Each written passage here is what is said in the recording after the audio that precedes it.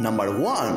Friends 24 अप्रैल 2019 में director Anthony Rousseau and जो Rousseau and lead role Robert Downey junior, Chris Evans, mark Ruffalo and so many American super hero film Avengers end game movie China में release हुआ है।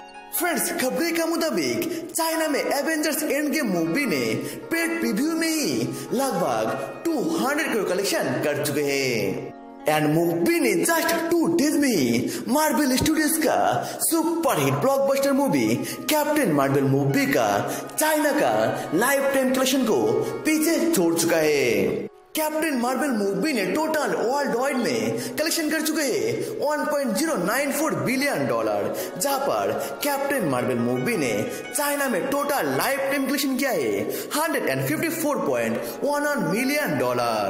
और इस collection को break करते हुए एवेंजर्स एंड गेम मूवी ने जस्ट 2 डेज में ही चाइना में कलेक्शन कर चुके हैं $154.96 मिलियन, यानी 1087 करोड़, जो कैप्टन मार्वल मूवी से ज्यादा है।